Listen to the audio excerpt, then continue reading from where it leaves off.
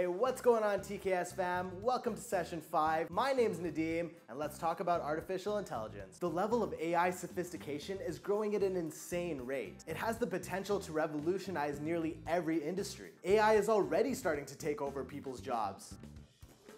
Jobs where you don't really use your brain. Think fast food workers, assistants, customer service reps, accountants, pretty much all the boring stuff. I'm kidding.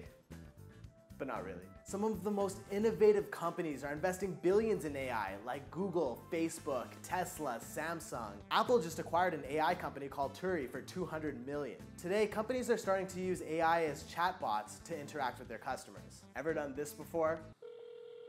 Welcome to the Canada Revenue Agency. Are you looking for your account balance or to make a payment?